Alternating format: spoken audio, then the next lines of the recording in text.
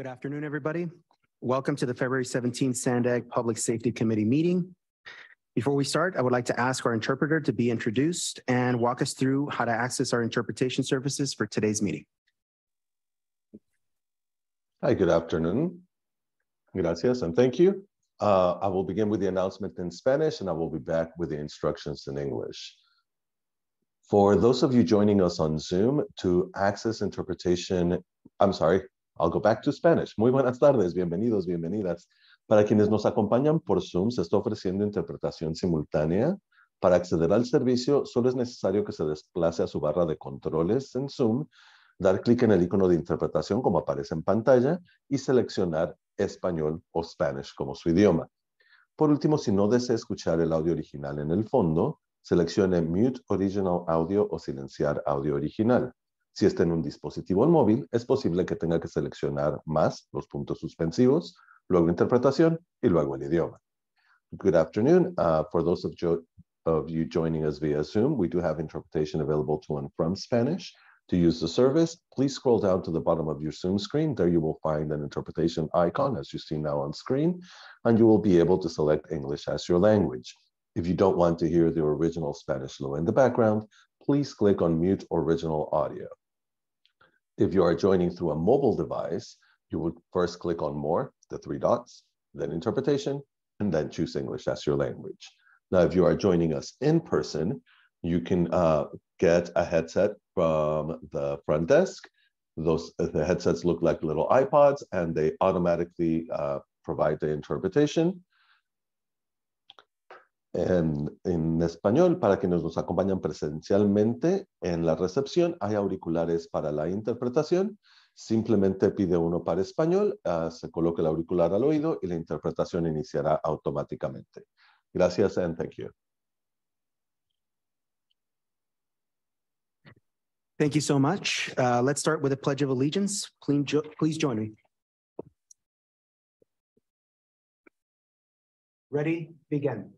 I pledge allegiance to the flag of the United States of America and to the republic for which it stands, one nation, under God, indivisible, with liberty and justice for all. Thank you. Before we jump into the meeting, I will ask our clerk to confirm that we have quorum today. Ms. Linda? Yes, Chair, we do have a quorum. Thank you. I'd like to remind everybody of our process for both member and public comments. Members can raise their hands to speak at appropriate points in our agenda. Members of the public who want to speak at our public comments can also raise their hands. We will take those present at Sandag first, followed by anybody else online. If you're a member of the public and would like to speak on an item virtually, please use the raise hand icon on the Zoom toolbar once we reach that item on the agenda. If you're calling into the meeting, please press *9 on your phone if you would like to comment on an item. All comments, whether emailed or live, will be made public for today's meeting record. So let's start with item number 1 on the agenda. It is member introductions to allow our new and continuing Public Safety Committee members to introduce themselves. I'll begin by introducing myself. My name is Jose Rodriguez, Chair Rodriguez now, council member for the City of National City. Yes, we can go this way. Hi, my name is John Minto, and some of you probably know me from being around here for a while. I'm the mayor of the city of Santee, and I'm a former law enforcement officer also for the great city of San Diego. Hi, everyone. My name is Octavio Rodriguez, not related to Mr. Chair. I am the principal criminal justice researcher here at Sandag. I'm Joel Anderson. I'm on the Board of Supes. Raul Campillo, council member for San Diego City Council District 7, which spans from Linda Vista all the way out to San Carlos and borders up with Santee, El Cajon, and La Mesa. Keith Blackburn, mayor of Carlsbad. Kaylin Frank, council member with City of Poway. Dave Brown, assistant sheriff for the sheriff's department. Good afternoon, Jorge Duran. I'm the chief investigator for the San Diego County District Attorney's Office. Good afternoon, Chuck Kay, chief of police in the city of Coronado. Dave McQuaid, Rancho Santa Fe Fire, representing San Diego County Fire Chiefs Association. Good afternoon, Paul Conley, Assistant Chief with the San Diego Police Department. Tim Turn from San Diego MTS. Good afternoon, Mike Vargas, Captain of the El Cajon Area CHP, sitting on behalf of Chief Tommy Kofa. Good afternoon, Denise Huffines, Assistant Chief San Diego Probation Department. Good afternoon, Steve Spriani, Executive Assistant U.S. Attorney here for U.S. Attorney Randy First. Good afternoon, Mike Donovan, council member from Coronado. I'm the alternate for South Bay for Jose there. Good afternoon, everyone. Ed Musgrove, San Marcos City Council, the alternate for Inland North County. Peter Stevens, San Diego Legal Counsel. I'm Cindy Anderson. I'm the Argus Manager. Cindy Burke, Senior Director of Data Science here at Sandag. Fantastic. Thank you so much. Absolute pleasure to meet many of you. Okay, let's start with item number 2, approval of the meeting minutes. If a member of the public would like to make a comment, please let us know. If there are any PSC member comments, please raise your hands. May I have a motion to approve the minutes? Move to approve. Do I have a second? Moved by Mr. Minto and seconded by Mr. Anderson. If I'll now call a vote. You can use your clickers.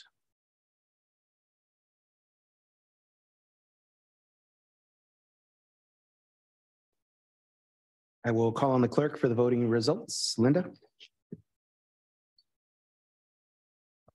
Unanimous with those members present. I think that we don't have Chief Sheriff's one yet voted. Chief K. And 2 is and 1 is 1 abstention. That motion passes with those members present and 1 abstention. Thank you. Let's move on to the next item, agenda item number 3. Today is public and member comment regarding any issues. Are there any comments regarding any issue on today's agenda item number 3? Do we have any comments, Linda? No member comments at this time. Public. Thank you. Do we have any members of the public that would like to speak? If there are no further comments, moving on to item number 4, which is the agency report. Dr. Cindy Burke, the Senior Director of the Data Science for Sandag, will update key programs, projects, and agency initiatives. Thank you. It's great to see you all today. Can I still say Happy New Year? I'm going to say Happy New Year because I haven't seen many of you. So I'd like to start by letting you know that we have a new Argus director, Tony Ray. And unfortunately, Tony's out sick today, but I know he's here in spirit, and I look forward to you meeting him next month if you don't already know him. Most recently, Tony served as San Diego County interim sheriff. And during his 31-year law enforcement career, he's worked in detentions, patrol, investigations, training, community policing, communications, intelligence, emergency service, internal affairs, labor relations, and human resources. I think he did everything but maybe fly the helicopter. We're so excited to welcome Tony to the Sandag team and truly value his commitment to community partnerships and public safety. And then to let you know about some of the other efforts here at Sandag, and Tim knows that we're very excited with MTS of our Youth Opportunity Pass. The Youth Opportunity Pass, or YOP, is a pilot program that provides free transit rides for anyone 18 and under in the San Diego region. We're excited to announce that we'll be continuing the program for another year. And we're also continuing to do everything we can to make this permanent and expand it to include everyone 24 years of age and under. And the last week, there was some confusion around this in regard to would be continuing it. We are extending the program. The regional plan also continues to be a driving force behind much of what we do. As a regional planning agency, we're required to do a regional plan which guides our priority projects, and we update that every 4 years. We are currently implementing our 2021 plan and have begun working on the 2025 plan.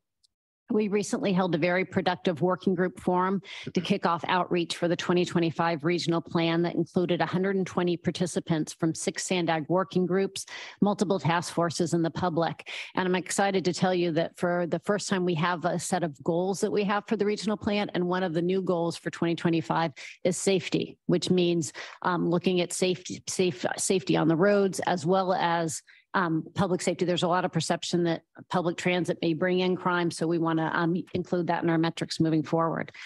Work also continues on the Otay Mesa East Port of Entry project. On February 1st, staff participated in the International Border Management and Technology Summit, where we were joined by Customs and Border Protection and Border Patrol leadership to discuss border operations and developments. Otay Mesa is going to be a third port of entry, which we hope to reduce traffic congestion across the border. Sandag and Caltrans are conducting an internal survey to move forward on the border wait time system. And once complete, there will be an app that people can use to check on current wait times for northbound cross-border travelers. The Low Sand Corridor in Del Mar Bluffs is another priority project. As you know, rail service was cut down for a while, and we also are very concerned with safety there. We'd appreciate the feedback we've received on the Coastal Connections Del Mar pedestrian planning study from the public to help provide beachgoers with safe access to the coast. Sandag will attend the Del Mar Farmers Market on February 25th to talk with the public about the upcoming work on the bluffs and overall rail realignment. And we also submitted a joint application with NCTD to request funding from the state for the San Diego project and are optimistic that we will be successful in this request. In mid-March, we expect to release a comprehensive multimodal corridor plan for the Central Mobility Hub Airport Transit Connection. We don't like short names for projects here at Sandag. Later in the spring, we'll provide updates to the board on all of the evaluation work that's been completed on the transit connection. And we're also continuing to make progress on the Blue and Purple Line projects and on smart corridor projects. Last week, we also received an exciting honor from the United Nations. They've identified Sandag as a model of collaboration and want to share our work with the world. They appreciate how we've brought diverse regional partners together in collaboration and are centered on working with people in social equity. And the open data portal is something that I know Octavio is going to be sharing with you on his presentation. If you haven't seen it yet, we now have a variety of different data available on open data at sandag.org. And we just received a 2023 Data and Insights Tyler Excellence Award from the public sector. This is an award that's bestowed on public sector software company that partners with government and schools to deliver technology solutions. And for the first time, we now have ARGIS crime mapping data available on our open data portal, as well as our crime data. And finally, I'd like to let you know, for all of you who are looking for some volunteer opportunities, or if you know anybody, we need some individuals on our Transnet ITOC committee, Independent Taxpayer Oversight Committee. We are seeking qualified members of the public to fill 2 vacancies on its 7-member committee. And if you know of anyone who would be a good fit, please direct them to the news section of our website. And if you haven't checked out our website, it's new and improved last year also, just because I haven't seen many of you recently. So please check out our website, because I know it wasn't always the easiest to navigate before. So thank you, Chair. That's my report. Thank you so much. A lot of very good information in there. Very much appreciate it. Any comments from the members of the public? Yes, Chair, we have 2 members. Blair Beekman, you can go first, followed by Catherine Rhodes.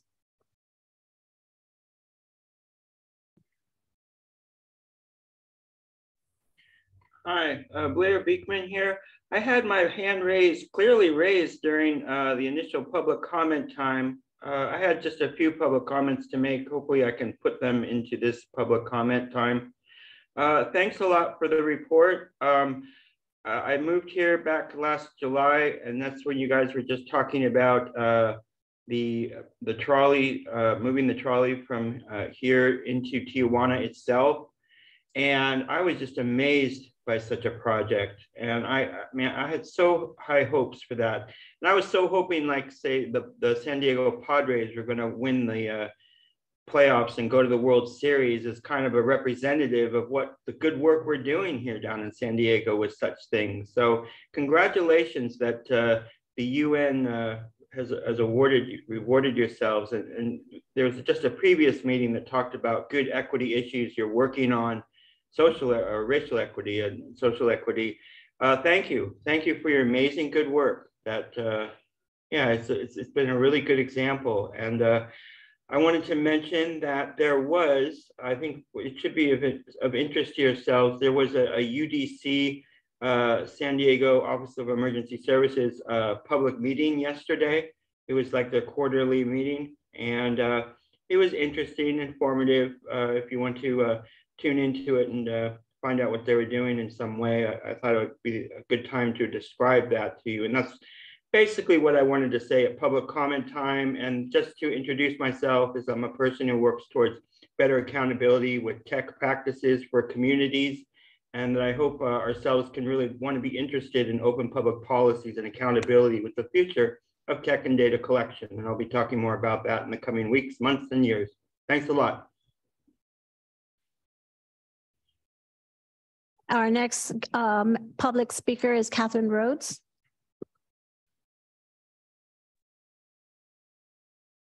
Hello, this is I'm talking, sorry.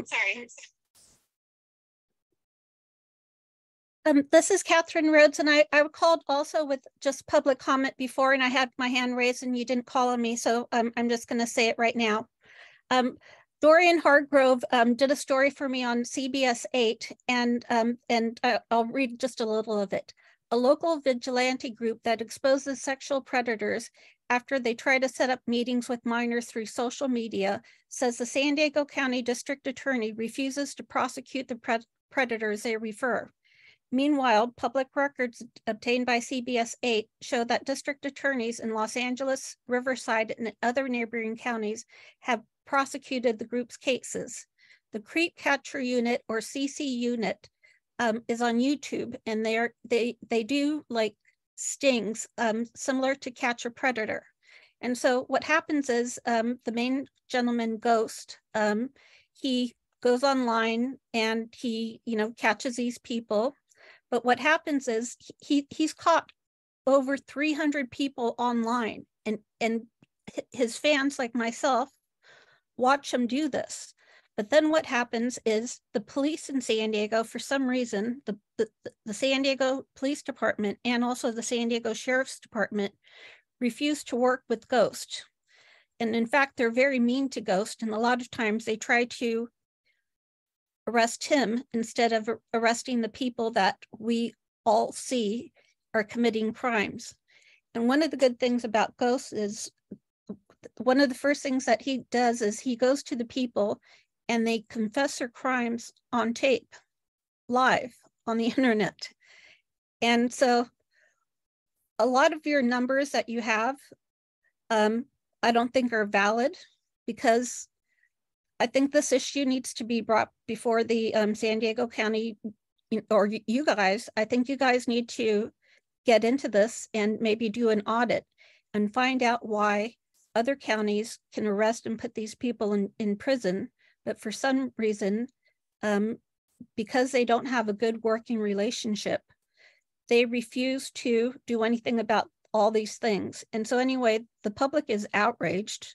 And so what he does now, because you guys blow him off so much, he just goes to LA and Orange County and Riverside, and he just gets his arrests there. And we all get to see the police come and arrest the people.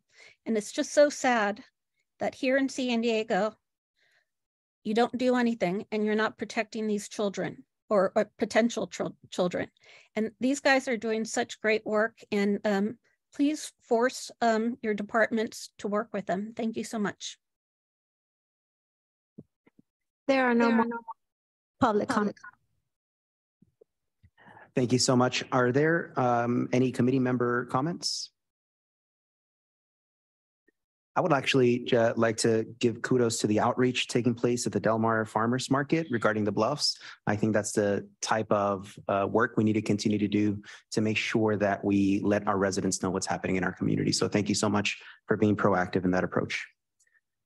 And this is only an informational item, discussion item, so it doesn't require a vote. Okay, so with that, let's start item number 5, Public Safety Committee 101. Dr. Burke will present an overview of the Public Safety Committee to inform members of the committee's membership and responsibilities, major milestones accomplished in 2022, and those ahead for 2023. Great, thank you. It's good to be here with you all. And so we've had a Public Safety Committee since Argis came over in 2003. And this is the first time we've ever done a formal PSC overview. So I know many of you have been on the committee before, but I hope that this is useful for those of you who may be new or even who have been on the committee and really didn't know everything you could about SANDAG or what your actual goals are on the PSC. So For those of you who are not on the Sandag board, because we are the only committee that has this mixture of both law enforcement executives as well as elected officials, Sandag is multiple things. As you can see from the slide, we're an NPO, a regional transportation planning agency, a council of governments, and a consolidated agency. And what this means is that we do a lot of regional planning.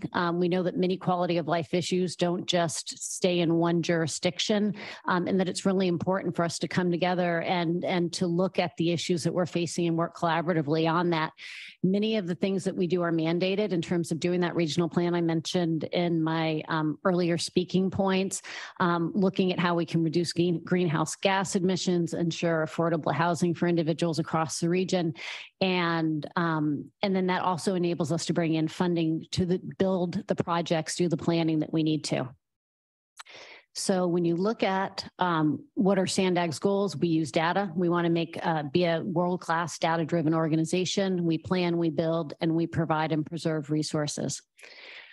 And what this slide shows is just a little bit overview. Obviously, we're all here from San Diego County, but when you look at us, we're bigger than many states in terms of our economy, our people, our jobs, and the Sandag board reflects the diversity in terms of the voting members as well as advisory members in our region. Lots of animation. Oops, I won't have to make sure you see the animation.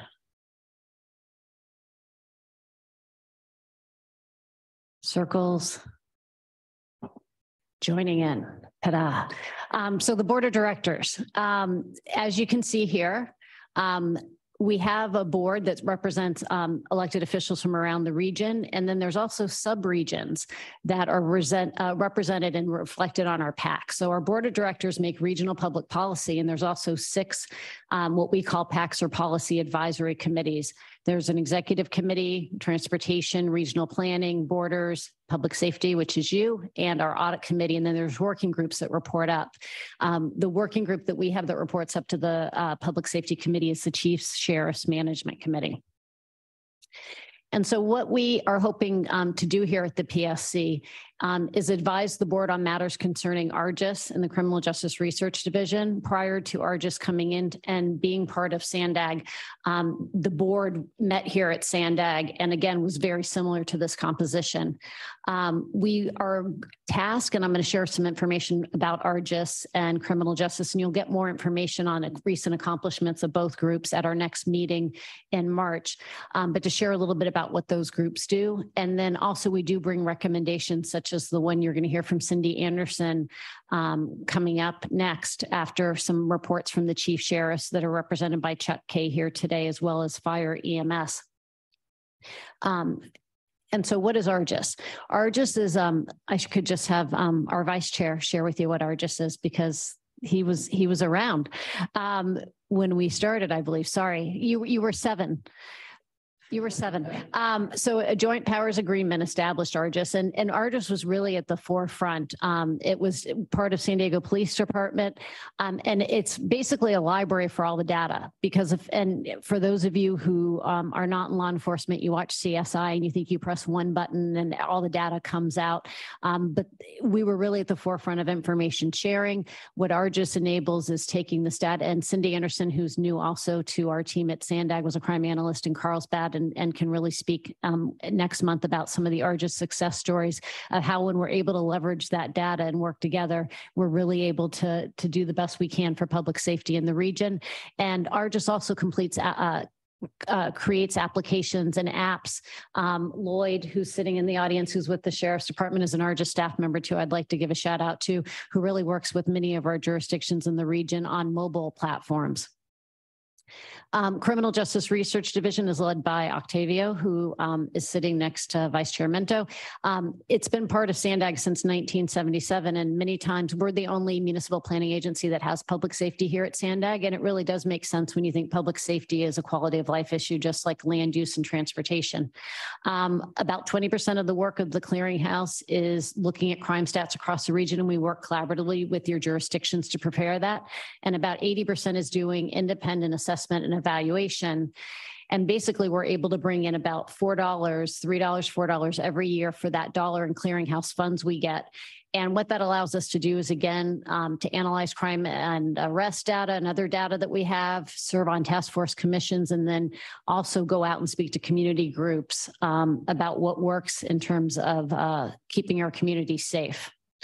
And again, all our staff in criminal justice have gone through background checks, just like ARGIS, so that we have access to that information and again, can work collaboratively across our groups. So who's on the PSC? Again, we're unique compared to other PACs. There's 12 voting members. 6 of them are elected officials representing the city, the county of San Diego, as well as our 4 other subregions. And then we also have 6 public safety members. We have 2 representatives from the Chief Sheriff's Committee, a representative from the San Diego Police Department and San Diego County Sheriff's Department, a representative from the District Attorney's Office, and then a representative from the Fire Chiefs Association, Fire EMS. And then we're also lucky enough to have 8 advisory seats, and these rotate. We have 2 federal public safety seats, and those rotate among FBI, DEA, U.S. Attorney's Office. We also have TSA, the Marshal's Office. We have state public safety represented by California Highway Patrol, county public safety represented by our probation department. Department of Defense, we have both the Marine Corps and Navy alternate a seat. We have tribal representation, regional transit shared by MTS and NCTD. And then we also invite Homeland Security to come, the city and the county alternate who's primary and alternate there.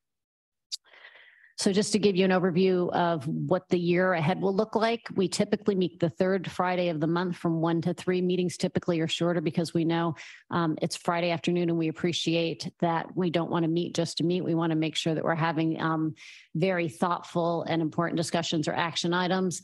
Members are required to be in attendance now that, knock on wood, I don't want to jinx us, the pandemic is over, but we are open. This is on Zoom for members of the public to ensure transparency and communication and collaboration. We may be recommending board action that come up from the chief sheriffs, including annual budgets. You'll be hearing that in April, what we'll be working on in FY24. You'll hear updates on ARGIS and criminal justice activities, products, and analyses. And then we also want to work with you on what topics are of regional interest. In the past, we've had different presentations coming in about the fentanyl crisis, ghost guns. We've talked with Chief K about also looking at law enforcement staffing and some of the challenges there. So if you have an interest in a topic that would be of regional interest, please let us know. So that's my presentation. I'm happy to answer any questions that I can, or you can reach out to us at Sandag and we'd be happy to support you in any way we can on this committee. So thank you for your active participation. Thank you so much, Dr. Burke. Are there any comments from the members of the public? Yes, Chair, we have one, Blair Beekman.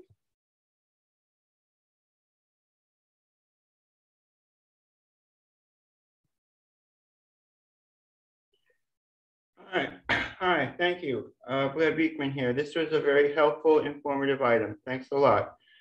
I've moved from the San Francisco Bay Area last July.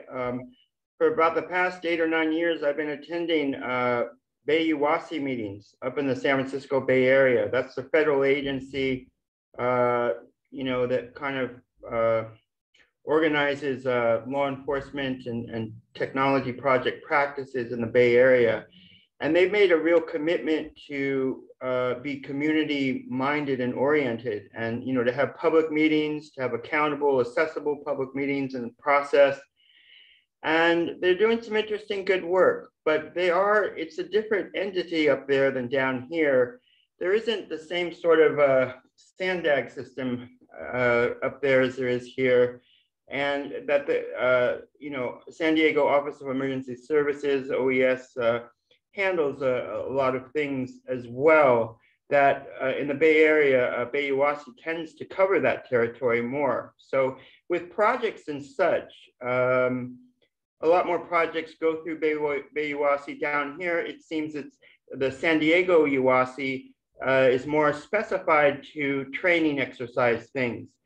Now, that may not need as much accessibility, public accessibility and accountability, but I still imagine they do project things. and, for different cities around the county. And I think there's a need to explore the question if UASI needs to be a bit more accountable and open and accessible with the public. And what can we do to do that? And I think this sort of item today very nicely spoke to how UASI can be included in the public process a bit more, and that we can see what they're doing and what projects they are a part of, and they're passing around to the different cities of the county. I don't want to step on toes, and I don't fully know the depths of how you practice these things yet. But, and if it is mostly a training process with the current UASI down here, that's good to know. But it's the project questions that really, those things need to be open in our future. And what the purpose of UASI is, they shouldn't be so hidden from the public as to not know what they're doing if they are doing project things with other cities. So this could be a place to really bring them out and to make it just a simple part of the process. And I hope they can. And I hope we can have conversations about this sort of thing in the coming months. And thanks for your time. That ends public comments.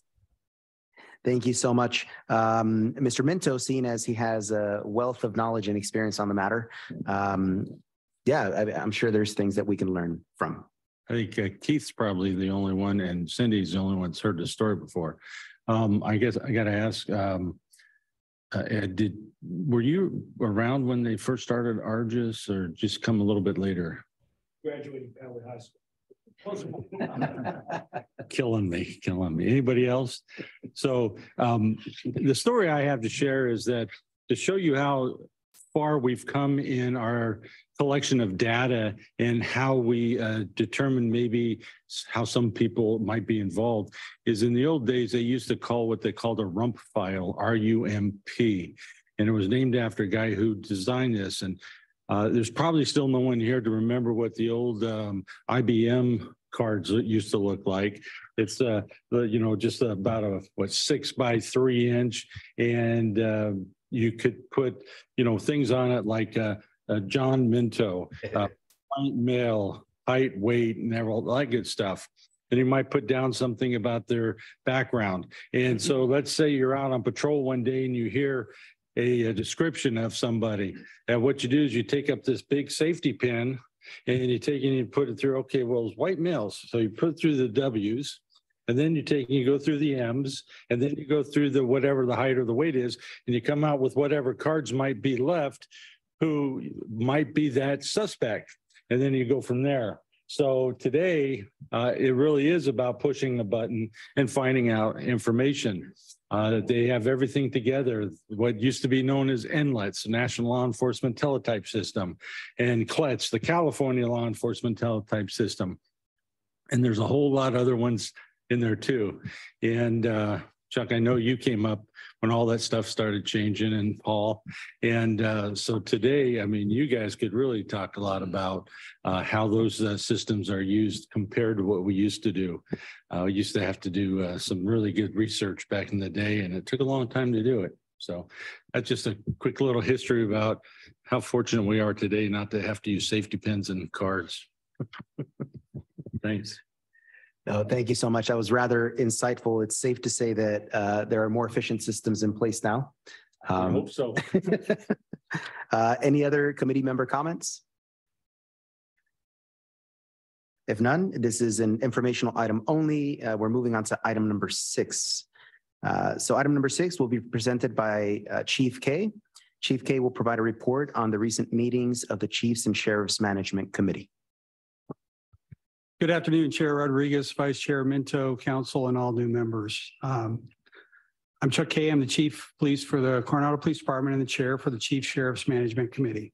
Thank you for the opportunity to present to you an update from the Chiefs and Sheriffs. Since the last Public Safety Committee meeting, where I provided an update from the group, we received several presentations from staff at Argus and Sandag.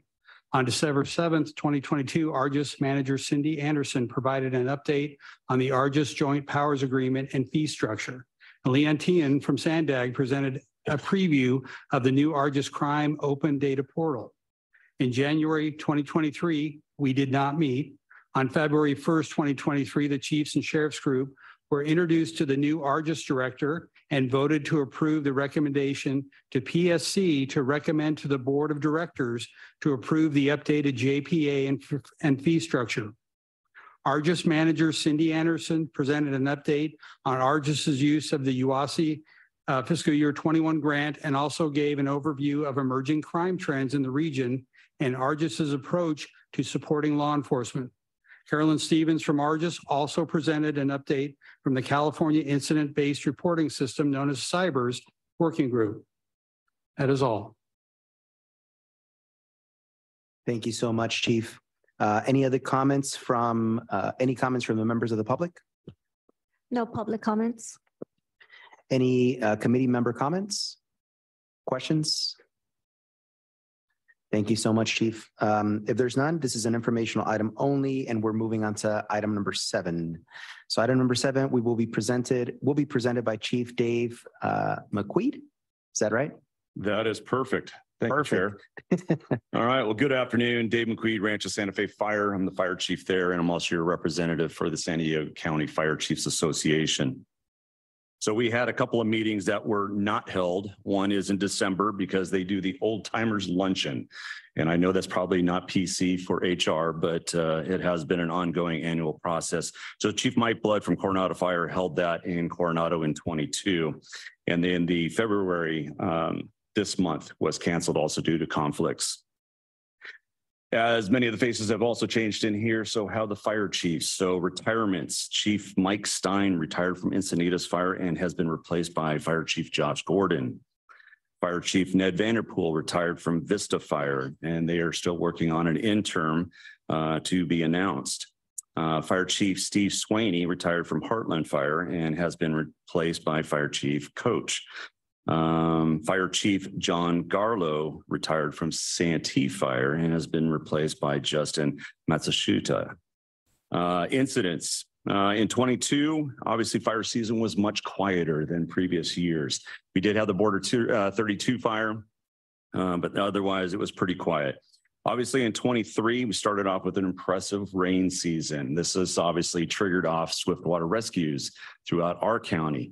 Not only that, but the city of San Diego Fire and Rescue has swiftwater teams deployed to Northern California through a request through Cal OES. February 3rd, 2023, we had agencies participate in EOC training up in the North Zone. All the agencies in the North County area are currently completing training on updated 22 multi-casualty incident operations, which is what we call Annex D through the operational area. For technology and apparatus, there is a new tool that we have available to us as incident commanders on large incidents, whether it's a wildfire or even a hazmat. It is called FIRIS, which is the Fire Integrated Real-Time Intelligence System. It's a program that provides real-time intelligence data analysis on emergency disaster incidents within California. Aircraft Intel number 24 is located in Chino Valley. Aircraft Intel 12 is stationed in McKellen. This aircraft was used actually during the Border 32 fire. There was actually news coverage. I believe it was News Center 39 that covered that report. So you can look that up. The program is actually funded by Cal OES. The integrated intel is provided to an incident and to Cal OES through Wi-Fi and through the Fusion Center. Intel included is computer-aided dispatch, automatic vehicle location, flight radar, several camera aspects, including infrared, weather sensors, and allows us to do fire modeling through what they call an Overwatch imaging platform. Ordering of emergency apparatus is going to be a constant problem for the next couple of years. If you're replacing an order for an engine, a truck, or an ambulance, this is going to take you up to 24 to maybe even 30 months for delivery. And this is due to obviously an increase in demand, and then there's also supply issues. San Diego County Fire Chiefs Association continually reviews our 22 through 27 strategic plan. We support our subcommittees to keep moving forward through the collaboration of all fire agencies within the county, and that is city, district, and tribal. The subcommittees represent EMS, communications, operations, training, fire prevention, and administration. And the last bullet point is obviously low applicant interest in both fire and I'm sure police is still being a hindrance to us. So end of report, Chair. Thank you so much, Chief. Are there any comments from the members of the public? No, Blair Beekman.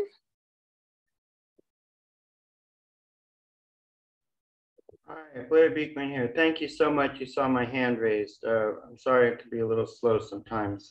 Thank you for seeing it, my hand. Yeah, I wanted to comment. Thank you very much for the report.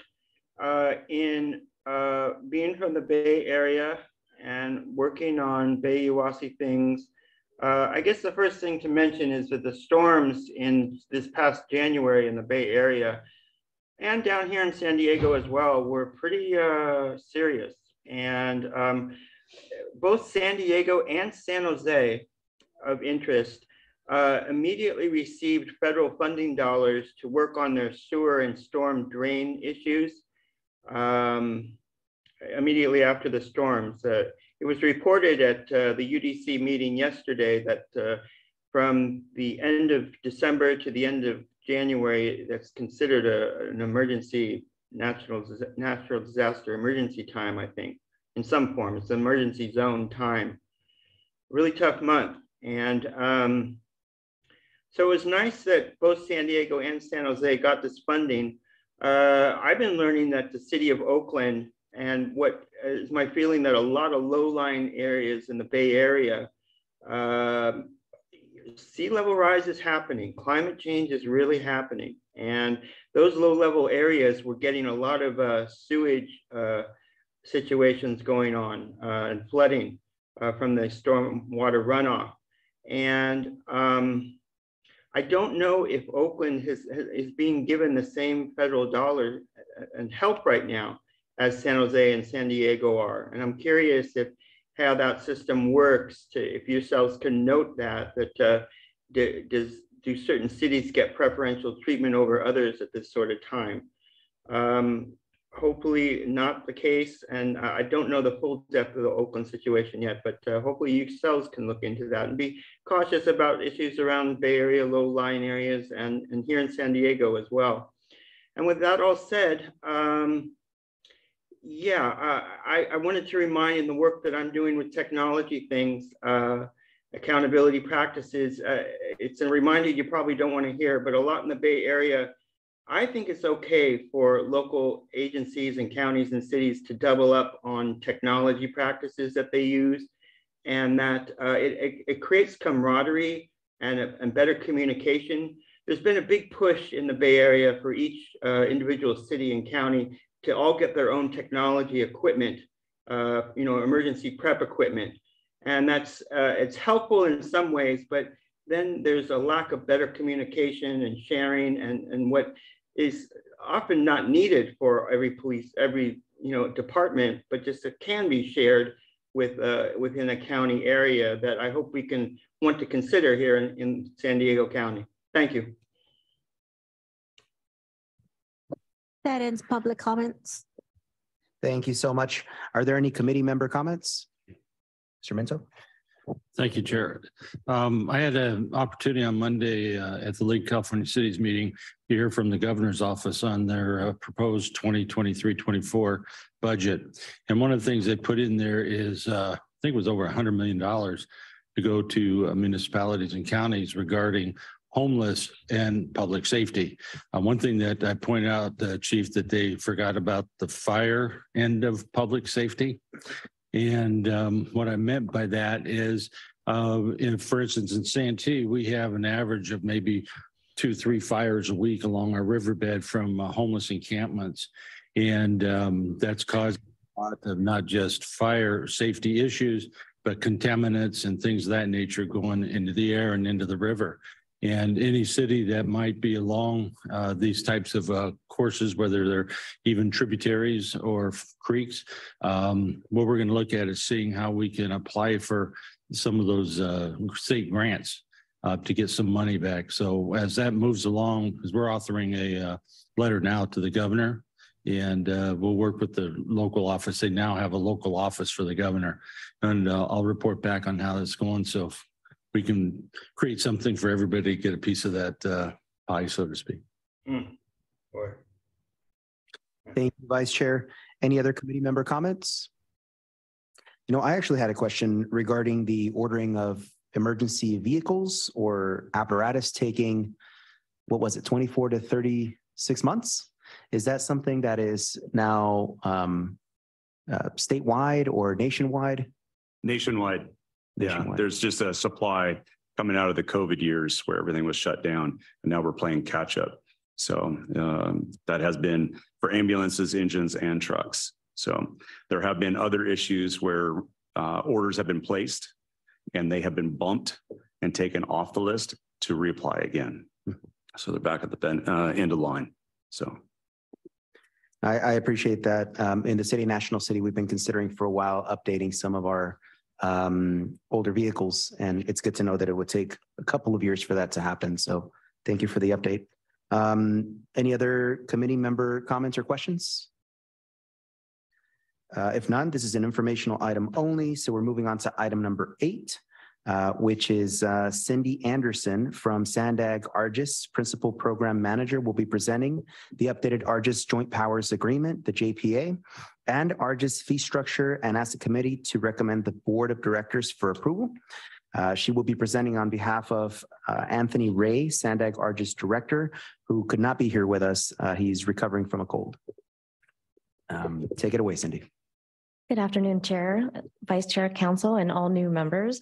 As stated, I am Cindy Anderson. I'm actually the manager of Regional Information Services. And although it does say Tony up there, I'm covering for him today. So I'm sorry if I disappoint anyone. And as stated, this afternoon, I'll be presenting the updated Argus Joint Powers Agreement and the proposed fee structure for your approval for the recommendation to the Board of Directors for their approval. Today, we'll be going over an overview of why we're here, the JPA changes themselves, the fee structure, some other considerations, the recommendation, and the next steps. You've heard several times today the origin of Argus and why it was created. When it was established back in 1980, it was primarily a data warehouse that standardizes and validates data to allow for agencies to share data and make apples to apples comparison. Today, we have 22 applications that are provided for over 5,000 law enforcement personnel. The applications range from Be on the Lookout distribution list and libraries, a state, regional, federal enterprise retrieval system, a mapping dashboard with multiple layers of functionality, and a Cybers portal to the Department of Justice, among many other useful tools. Also recently, Argus started hosting the countywide and regional crime sharing information meetings. We collate the bulletins that are coming in on a daily basis, and we're also connecting crime series with crime analysts. As you heard earlier, I was a crime analyst with the Carlsbad Police Department for 15 years. I was a heavy user of Argus, and I assisted in solving countless crime series through the use of Argus. I've actually spoken here multiple times to the Public Safety Committee on how Argus has helped the region. I also frequently meet with my counterparts in other counties, and I will tell you that Argus is such a model for data sharing. Other counties look to us and they tell us all the time how lucky us crime analysts are to have Argus, to be able to share this information, to be able to collect this data and solve cases. Like Dr. Burke stated earlier, Argus was previously governed by the city of San Diego. Sandag took over as a governing body in 2004, and the JPA has not been updated since then. In fact, the last time that the fee structure was proposed was in 1998, and the fees have not increased since then. So in 2001, discussions began for the need to update the JPA and the fee structure with the Argus staff, my predecessors, and PSC, your predecessors. So here are some of the key changes in the JPA. We removed the language in the original JPA stating the transition from of Argus from the city of San Diego to Argus.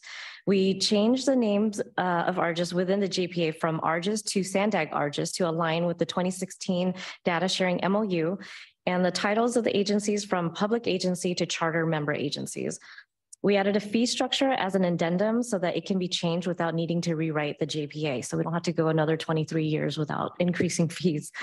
We replaced the narratives with references to board policy 002 and 026, and included links to them instead. And then lastly, there was a request from the charter member agencies who would like a copy of our budget report on an annual basis. So the proposed fee structure was created with input from the Public Safety Committee, the charter member agencies, and the Chiefs and Sheriffs Management Committee. We presented a draft to the chiefs and sheriffs in December, which they approved for recommendation earlier this month. The fees are based on our projected budget for the next fiscal year and are split between the charter member agencies who pay 60% of the fees and the user agencies who pay 40% of the fees. The 60-40 split was determined by pulling the number of active user accounts last year. For charter member agencies, their fees are based on their city's current population, and for user member agencies, their fees are based on the number of active user accounts they have, and they do receive a slight discount if they contribute data to ARGIS. We also considered other assessment methods, including counting the number of sworn strength, and then also offering a discounted rate for some of the agencies whose increases were higher than 15%. But ultimately, the Chiefs group agreed that using the current population was going to be the best method. Some other consideration was back in 2017, an organizational assessment was done to look at the effectiveness of ARGIS and whether SANDAG was the proper structure for supporting ARGIS.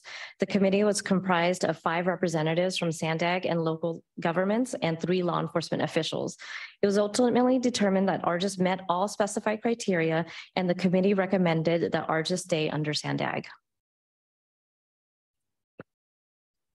So the next steps would be that if the Public Safety Committee approves the recommendation today, this item will be up for the Board of Directors approval next Friday. If the board approves, the new JPA will be sent to all members for signatures and will hopefully receive all the signed copies back from everyone by the end of June. The new JPA and fee structure will be effective July 1, and that is also when the new fees will be due. And that is all. Thank you so much, Cindy. Are there any comments from the members of the public?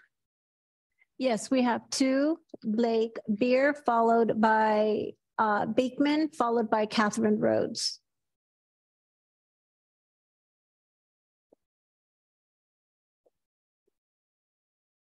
Blair, you can go first.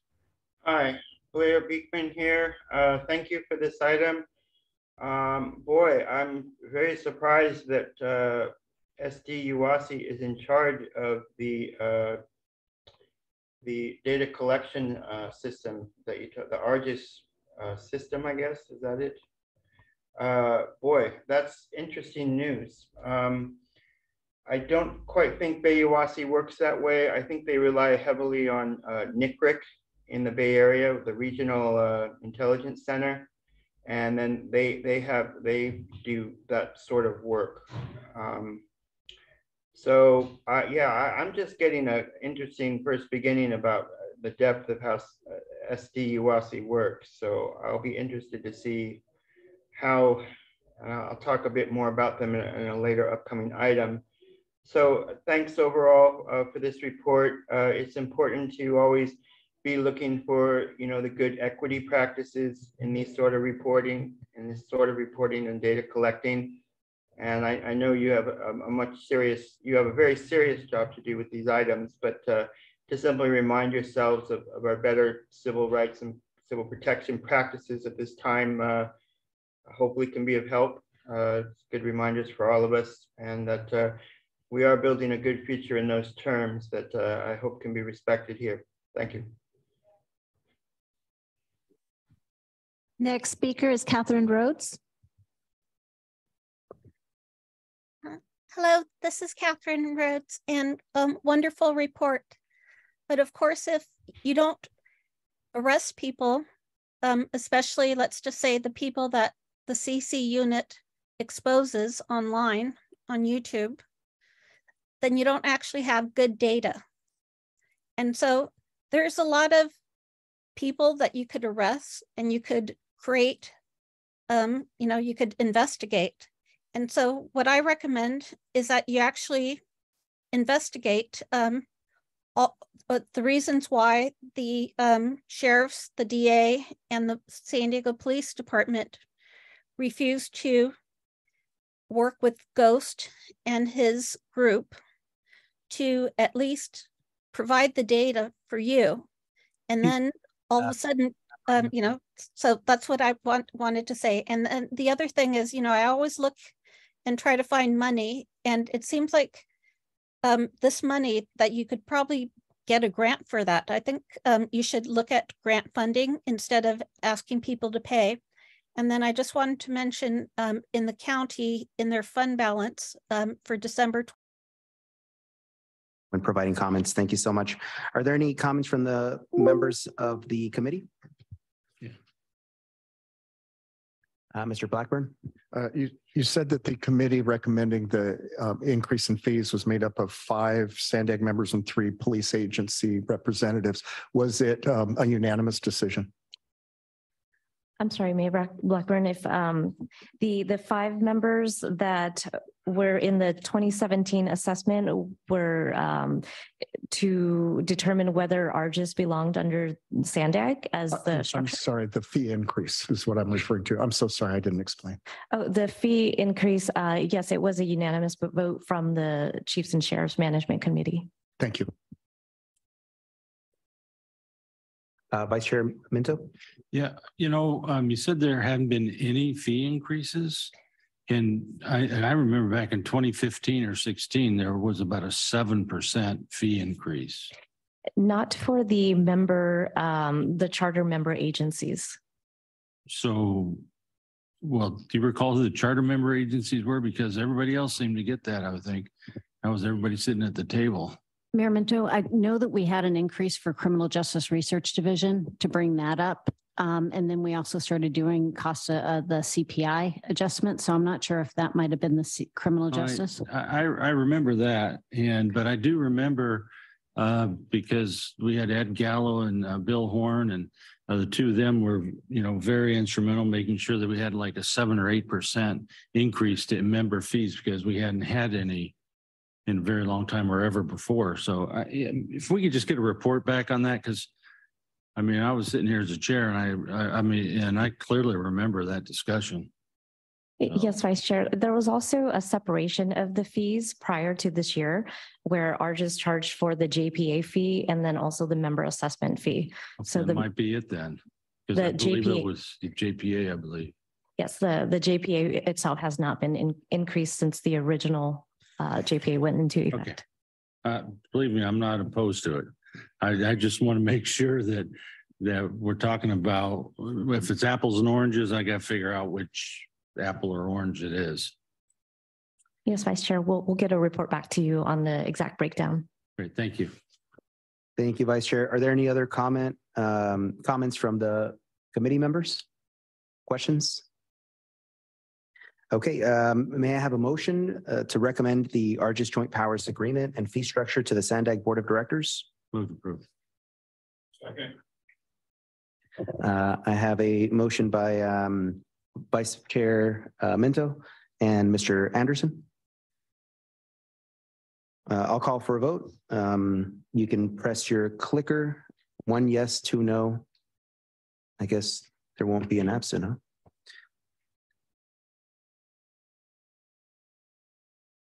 And that item passes with those members present. Thank you so much, Clerk.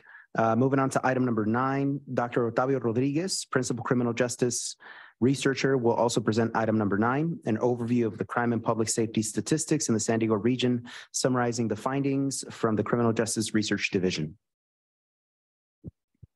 Thank you very much, Mr. Chair, Vice Chair, and members of the committee.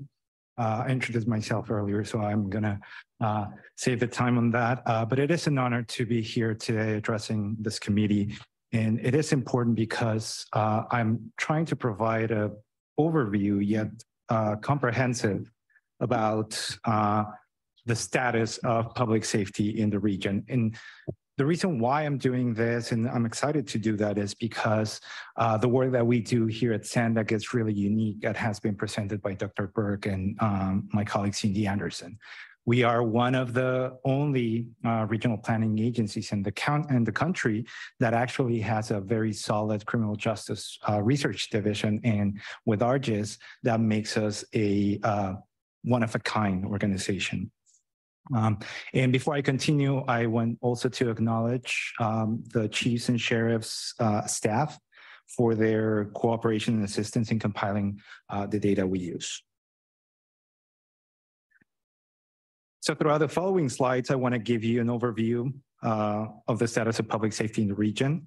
And I'm going to try to do so by responding to the following questions. What do crime statistics in our region tell us? How does law enforcement respond to crime in the region? And what do we know about the victims and the suspects of committing crimes? This presentation summarizes indicators and findings from different reports published by our division in the previous months. And all of them are available in our website if you want to check them out. So what do crime statistics in our region tell us? Violent crime, and I apologize, I have to switch the slide. So violent crime is increasing since 2020. Crime rates by 1,000 population in mid-2022 were obviously higher than 2021, although it is hard to see here in the graph because of rounding, but the increase was about 2%. Violent crime rate was the highest in the 10-year comparison period, as we can see here in the slide. It is important to notice that this number reflects the entire region, but there are important differences in trends that can be seen across jurisdictions. And also one important thing to note is that any reference done here for year 2022 should be understood as information up until mid-year 2022. Full information about previous years is going to be available in the coming months, and we're going to present that to you later. Using the FBI's Uniform Crime Reporting or UCR program, we define violent crime as offenses that involve the threat or use of force.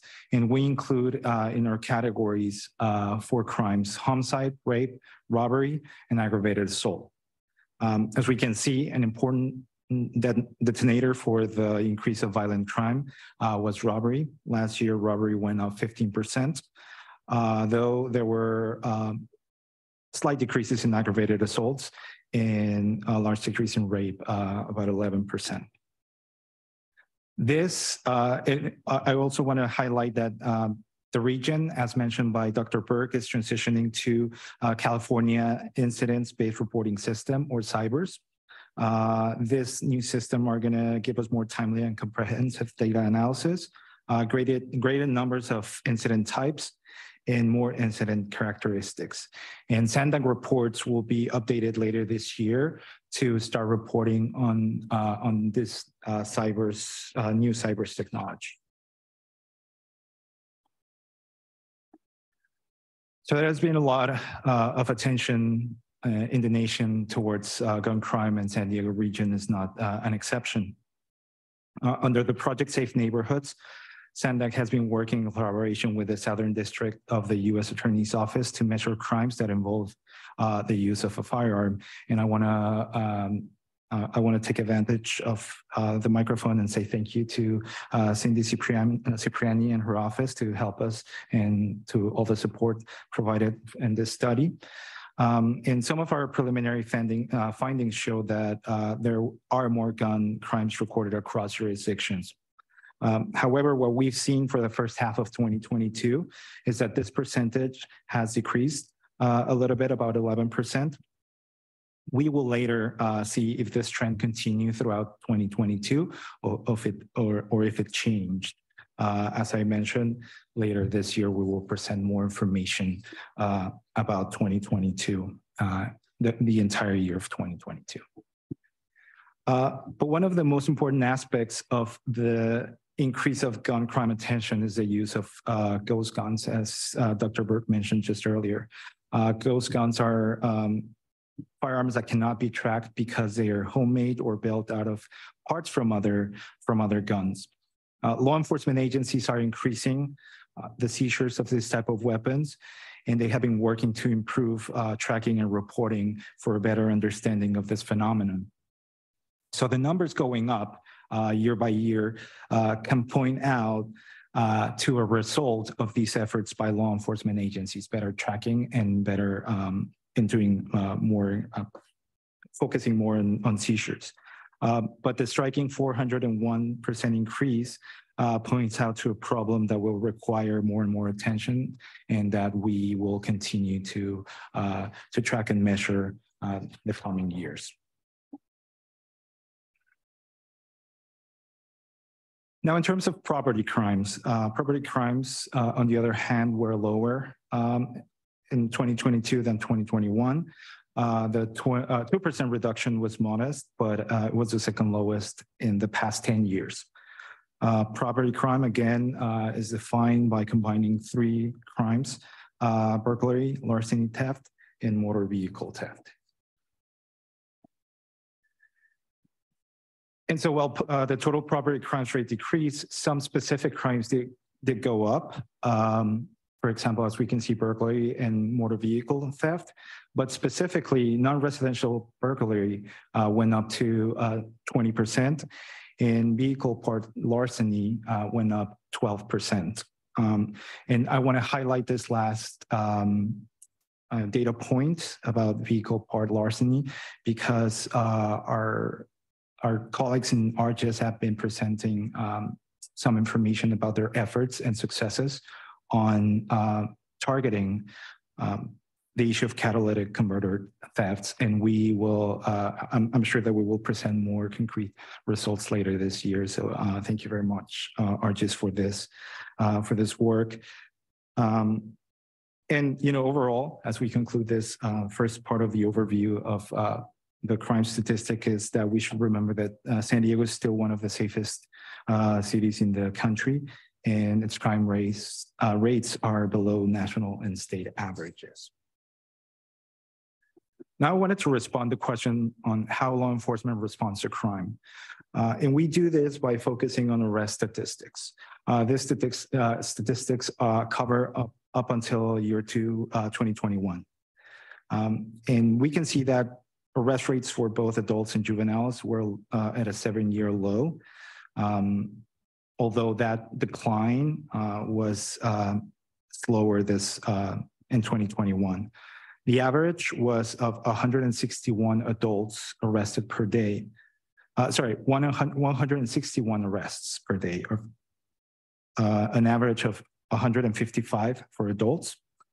Although it decreases a little bit from previous year, those arrests for adults for violent crime increased about 3%. The average for juveniles was 6 per day, and this is around the same as 2020. And you know, this last point is important for many reasons. About 15 years ago, juveniles or juvenile arrests were much higher than adult arrests. This changed about between 2011 and 2012, where the lines intersected, and juvenile arrests have been going down ever since and stayed at a much lower rate. And also this show some of the latest efforts to reduce juvenile arrests in favor of other diversion policies. Now, when we separate between felonies and misdemeanors, it is important to remember that in 2014, Prop 47 reclassified certain theft and drug possessions from felonies to misdemeanors. For example, right after the approval of Prop 47, felony arrest, as it was expected, went down a little bit, while misdemeanors went up. This pattern changed a little bit starting in 2016. But it's important to know that felony arrest has remained constant, around 9 per 1,000 population. But misdemeanors have been in constant decline since 2015. It is important to highlight 2020, where there was a noticeable decline in arrest. But of course, we all know that this might be explained because of certain measures adopted for the COVID-19 pandemic. Of course, there were other changes in policies and legislation and other aspects of societal changes and revised policing practices. In 2021, we continue to see this decline for misdemeanor arrests, but felonies start to level off to pre-2020 levels. So just to give you a little bit of detail on felonies and misdemeanors, around 2 in 5 arrests were at the felony level in 2021, but there were important variations. For example, for arrests for weapon offenses were most likely to be a felony, and a greater proportion of adults were arrests were a felony as well. And the most common adult felony was a weapon-related offense. A smaller proportion of juvenile arrests were a felony in 2021. And also that aggravated assault represents a crime with most arrests in this year in 2021. But homicide was a crime with the biggest increase from 2020. And all property crimes except from vehicle theft had lower numbers than the previous year. When we see the breakdown of misdemeanors, most misdemeanor arrests had to do with certain substance use related offense for alcohol and drugs. Both types of offenses had important declines compared to 2020, especially drug law violations. These top misdemeanors were followed by manslaughter that also increased from previous year. The arrest for vandalism saw the major increase in 2021 with 23%. And I'm sorry, I come from academia, so I'm used to bore people to that. I promise that I'm going to make this much fun, and if not, I'm going to finish soon. Moving forward, arrests show a very important ethnic and racial overrepresentation. As we can see here, Black individuals comprise 5% of the population, but at the same time, 17% of all arrests. Of those, 27% had to do with weapons. That's the large majority of crimes that Black populations are arrested for.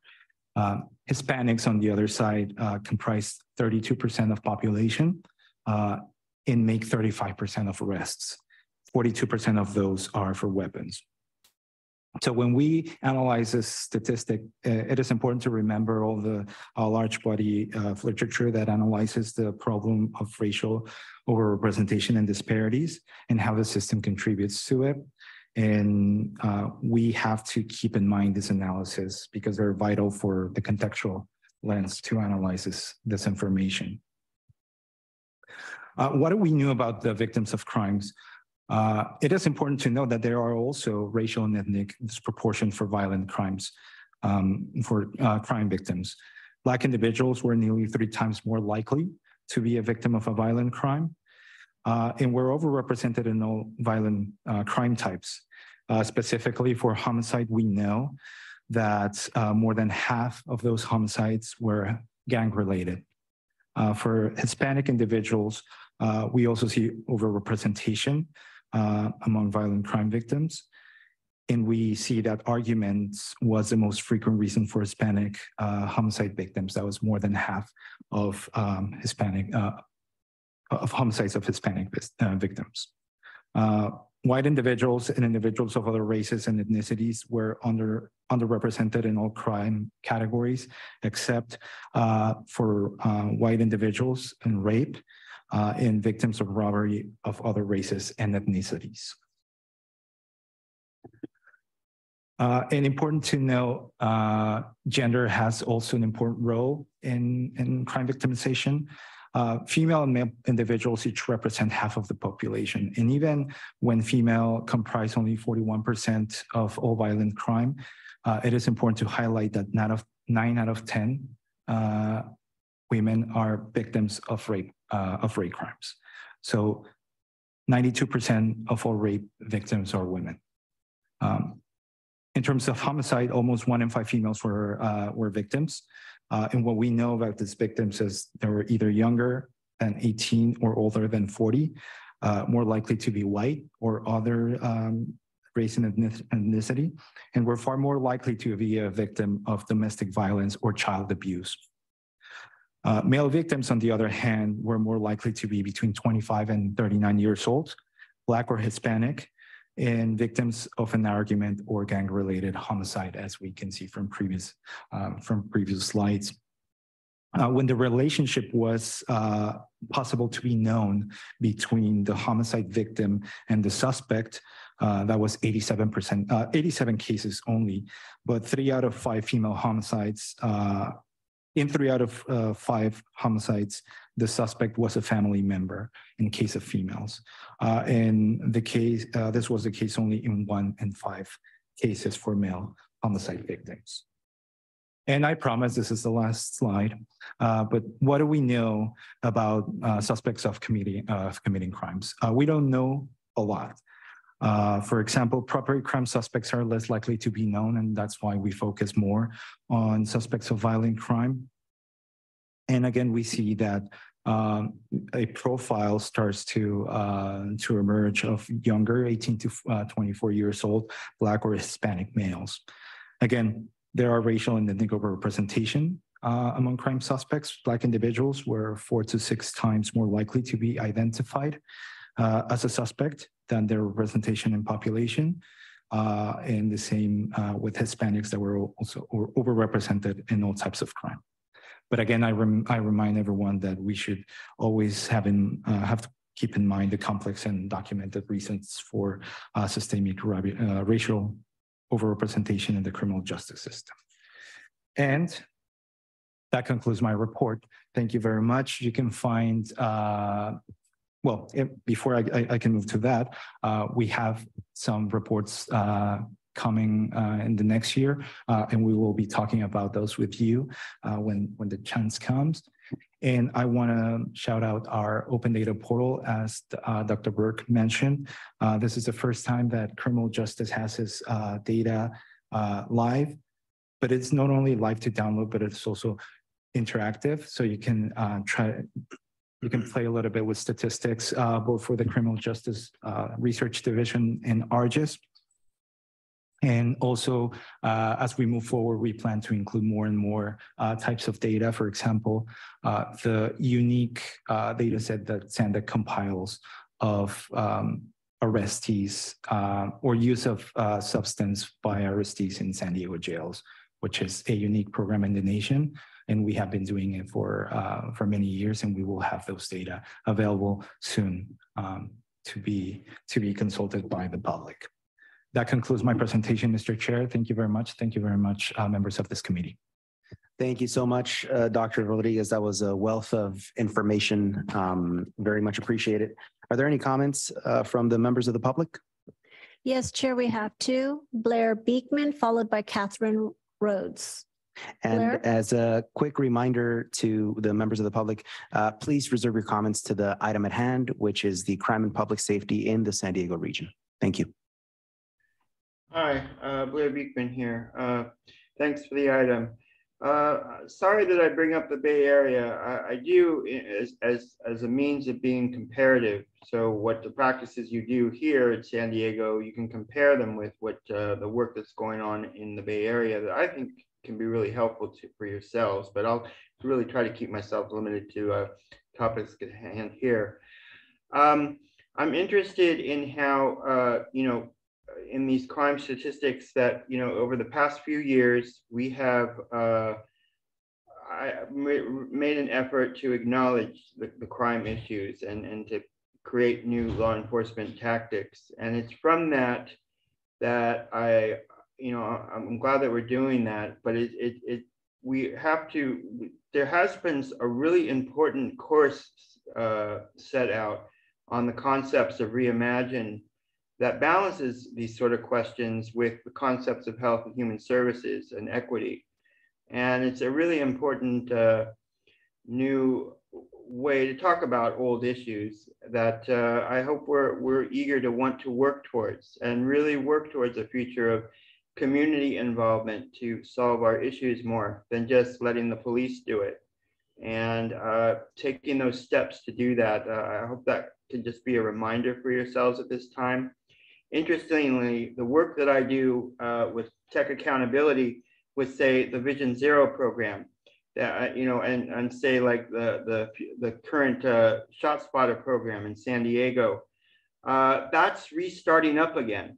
And San Diego doesn't have a good way to really be openly accountable of how that technology is working or can work and has been working, that I think programs like Vision Zero can have a really important part in explaining and describing. And it's that sort of tech accountability practices, bringing the whole community into the process, that I think that's our future. And we have to learn to be accepting of that and not just leave it all to one specific group to solve our issues in the future. There can be a community effort. Good luck what you can do with this item. And to quickly offer the concepts of UASI as a federal agency were created with a very specific intention to reorganize ourselves as federal, state, and local agencies, and to have a more of a clarity and an organization in how we work together on all these different levels. I think it's an important concept to learn how to invite the public to that process that the Bay Area is trying to learn how to do well, that I hope can be taken to heart here in San Diego. Thank you.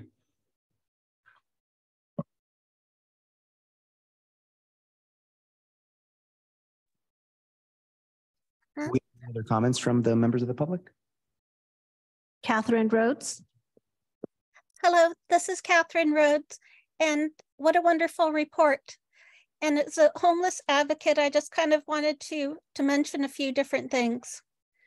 First, I would like to see more statistics, I can't say the word, as it relates to homeless. How many times are they the perpetrators of crimes, and how many times they're the victims of crimes? I think there's so many crimes associated with being homeless. In fact, just being homeless is a crime in San Diego. And of course, it's not fair. And also, we've been freezing these last couple mornings, hard to get out of bed. And the homeless are in the riverbeds starting fires. And it's called arson, and getting arrested for arson. And there's such a better way. And the better way, of course, is the great news that the County of San Diego has done a lot of work. And even today, their Planning Commission are updating the zoning ordinances for emergency shelters. And so what I would like you guys to do is to request the County of San Diego use the $500 million left over in the federal American Rescue Plan Act funds to create homeless shelters for, like, let's say the Lucky Duck Foundation. They want to house 500 people in a tent in Balboa Park. And I think that we could take all the homeless people that are in downtown and in all the cities, let's just say El Cajon and in the East County. And the reason why you have so many homeless is because San Diego has been arresting the homeless here, and they're moving into your areas. And so what I say is bring them back to San Diego, and let's actually have tiny homes and create communities in Mission Bay and Balboa Park. Thank you so much.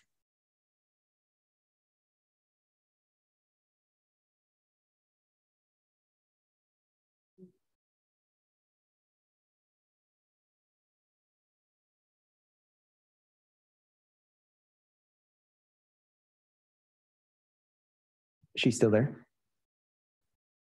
Looks like she's on mute. Okay. All right. Are there any committee member comments? Chair, I have a question if I could.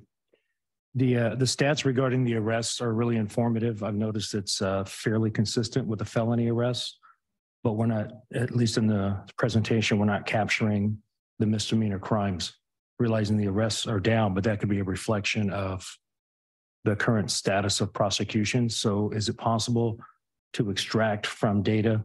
I know it's a little more involved, but how many misdemeanor crimes are actually occurring, but there's not an arrest? Well, it is important to highlight that This statistics, even though I was trying to put them together to tell a story, they're hard to combine. So it's hard to pair overall crime statistics or number of crimes, and that means misdemeanors and offenses with specific suspects and arrests. What we can do is try to go deeper into the specific misdemeanors and see the crimes we're being arrested for. Would be not a perfect comparison, but probably would give us an idea. There are, as you mentioned, many reasons why misdemeanors or are less misdemeanor arrests, because there are certain policy changes, and COVID-19, of course, changed a lot of things, a lot of policing practices. Maybe as we move forward, we can try to get more detail into that, and I'll be happy to report on that. And I think Dr. Burke can add something. Yeah, no, I think that's it's one of our interesting questions. Are we not having crimes reported? And when we usually come with our annual crime stats, we share victimization surveys that say that I think only about a third of property crime are reported, for example, to law enforcement. And we know that we've heard anecdotal stories about law enforcement not knowing that someone's just going to be cycled through the system if they're even taking a report. There's data in ARGIS on field interviews, and we've talked about trying to supplement some of our other statistics with other measures or looking at calls for service. And we're also doing our alternatives to incarceration study, looking at some of those low-level offenders who have public disorder or have been called in for other things like with different types of drug use charges, and trying to understand what's their ongoing pattern with the system. So we'd love to have some more discussions with you to really provide data that is going to inform public policy the best we can. And the reason I ask is with the felony crimes is a mandatory arrest with rare exception, but not necessarily the misdemeanors. So one necessarily skews the other if you try and compare the apple to the orange. So as a separate issue, the number of misdemeanor crimes reported as opposed to arrests, and then comparatively over the several years that we factored in with the felonies. Thank you. Thank you. Any other member comments, questions? I actually thought there was something incredibly insightful on there. Do we have data on the houseless population and the victimization or the perpetrating in the incidents? Is that included in the report? This is actually not included in the report, but that was an excellent question by a member of the public. And we are actually, as Dr. Burke mentioned, looking into some of these low level offenders as part of our Alternatives to Incarceration project. And we're starting to see some patterns in there. So I'm happy to bring more information about that item in the future, because I think we're going to find very useful information and very insightful information. Thank you. Dr. Burke? Yeah, thank you, Octavio. No, definitely looking at the underlying need in housing instability is one of the biggest needs that we found in our alternatives to incarceration study. I just think it's important to talk about what is homeless and the definition of it, because it's really hard to capture, and it might be different in different systems of if I'm couch surfing, am I homeless? If if I'm living in my car, am I homeless? So it's not always a black and white when you're trying to compare data across systems. And also in the SAM project, which I'm sure Octavio will be sharing, we do ask about a history of homelessness as well as being homeless in the past 30 days. And we do ask questions about, have you been a victim of a crime that wasn't reported to law enforcement? But I made a note here to potentially add, have you ever been a victim of a crime, and try to dig some more into this. So we will definitely, if you have thoughts for that, as we're looking at our 2023 survey questions over the years, I believe Mayor Mento, we added questions regarding homelessness. We delved into it a bit deeper when you were on the committee before chairing us. So if there's our questions, we added questions about crossing the border for drugs, fentanyl, naloxone use. So if there's questions that are topics, please let us know. Yeah, and Dr. Burke, if you mind me just adding, we're going to have I'm sure it's in 2 weeks, we're going to have a meeting for that specific project that Dr. Burke is mentioning, to get ideas from law enforcement agencies on what other types of information you would like to see in those interviews with RSTs. And there is an important component of housing stability that can be expanded. And I think we're gonna work on that to incorporate more indicators to get more light into this issue. Thank you. I do have another quick comment. I did notice on the report, there was a prostitution for victims and perpetrators on there.